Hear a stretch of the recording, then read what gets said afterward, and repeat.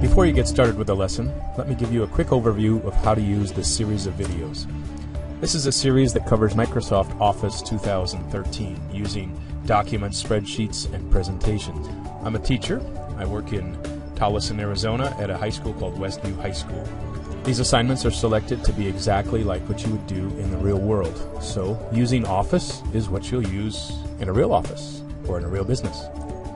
There is an assignment book that accompanies every video.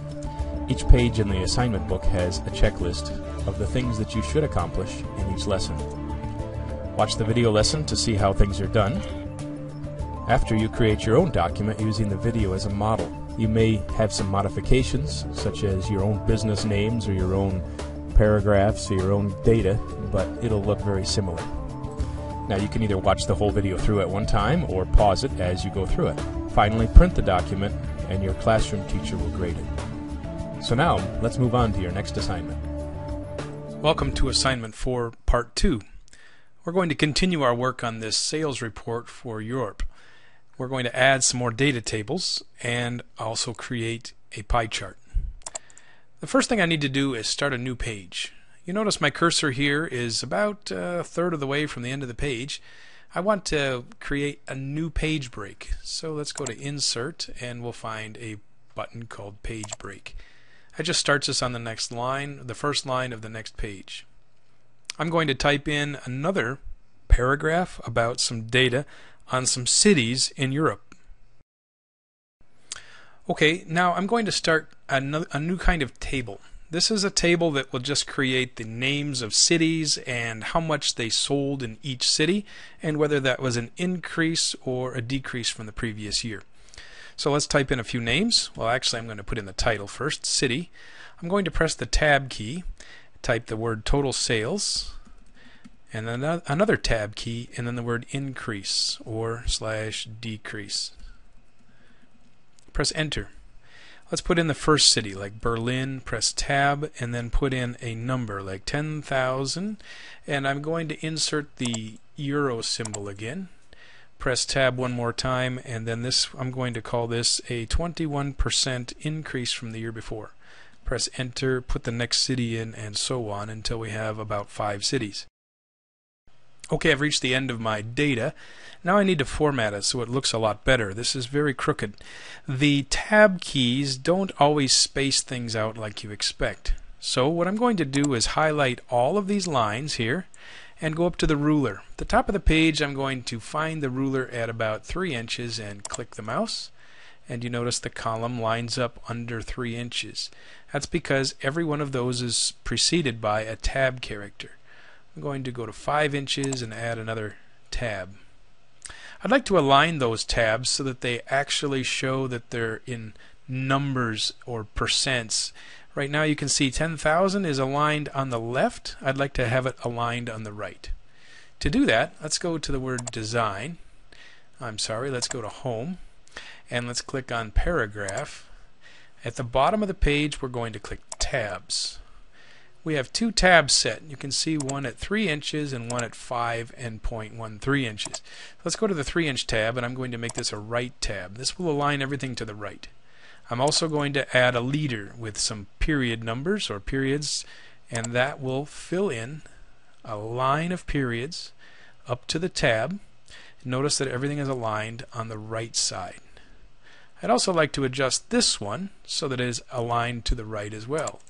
So let's go back to the little paragraph formatting options, click on tabs, click the 5-inch tab, and let's see what happens when we do this as a decimal tab. And set a leader with periods and click OK. Notice the decimal tab. It aligns the decimals. So like at 21%, if I have a period there and put 21.0%, you can see it aligns quite well. If I have a -2 and I make that a 0.6666%, you see everything lines up as a percent. Now, let's go to the next table. Let's press enter at the end of this line, and let's create a pie chart. So, the next pie chart is going to show us the percentages of sales per country. So I'm going to choose Chart, Pie Chart. If you'd like 3D, that's fine. I'm going to use 2D because they're easier to see. Click OK. Just like the bar chart or the column chart, we're given some data to enter. And let's make up some sales data for the various countries. Okay, you can see that I've entered some data for several European countries and then one at the end called Other. The pie chart shows the relative percentages of each country. So you see Germany is at 225. If I make that a little bit bigger, like 400, the blue piece of pie chart grows bigger. So let's change that back to 225. Let's put in a number here for sales like 2013. And then let's make some changes to the options. If you would like to make this if you'd like to have some data labels that show up inside the chart, there are options for that. So different ways to show your data. You decide whichever you think is the best. Also for the legend, you can change that so that it shows up on the right side of the graph or the bottom. The chart title, you can take that away if you want to, makes the graph bigger. Okay, so my chart now shows the percentages of each country, but you notice the percentages are different than the actual sales numbers. So let's insert a table of these sales numbers. I'm going to copy this data just like you would with text, highlight each square, right click and choose copy. Copy is up here. Now I'm going up to above this chart here. I'm going to click there. I'm going to right click and choose paste. And the data shows up as a table. Now the table needs to be formatted, so let's go up to the formatting or design and let's pick some of the colorings that we could do in there. You can choose any kind of design that appeals to you. Orange, that's pretty orange. Let's try something about like there, yellow. Also, I'd like to center the table, so I'm going to click to highlight the entire table. Click on this 4-arrowed icon, and then there's an icon here that says center. This shows the actual millions of euros that we sold in each country, and then down below we show the graph with the relative percentages. Let's go to the top of the page, and now we're going to show how we can create a header. So I'm going to click on Insert, and then over on the part that says Header, I'm going to click this button, and let's try a blank header.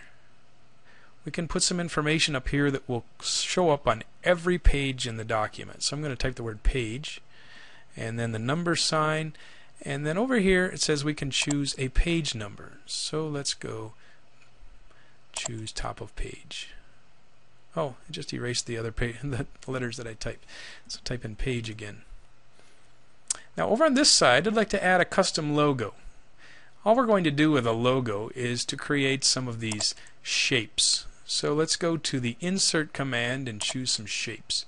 Now a company logo can have some very basic shapes like a triangle, and then we'll try another shape here. Let's try some kind of a rectangle or L. Let's make a different color. Let's make that one yellow, and maybe one more shape to create the final effect. So something that would look like a company logo. Let's try that color. The last thing I need is a company name for the company logo. So let's go back to Insert, and this time I'm going to choose Text Box. Text Box gives you a box that you can write in. So let's put my company name in there. What was my company? Was it Crystal Pools or something like that? And then the box is similar to a shape. You can resize it. You can move it around the page.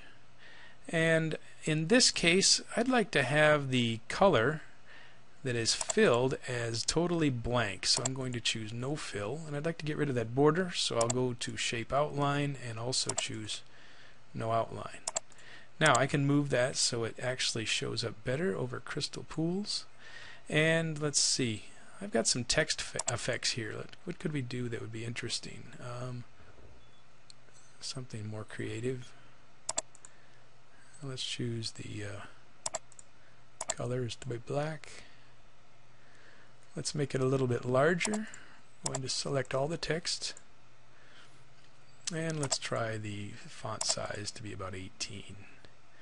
Notice the box needs to be adjusted as the text changes. It's getting closer to something interesting. Let's make this centered as well. So let's go to the Home button, choose the centering icon, and move this box back toward the middle. Okay, so I have something like a company logo. Now go back to the Header and Footer Tools Design tab and choose Close Header and Footer. What you will see that this turns gray, this kind of grays out as well. It's supposed to fade into the background. Page 1 is the first header, and if you go to page 2, you'll see that we've also created a header for page 2. Every page that you create will show a header, whether it's a drawing like your logo or the text like a page number. I think we're finally finished. Let's save our report and print it.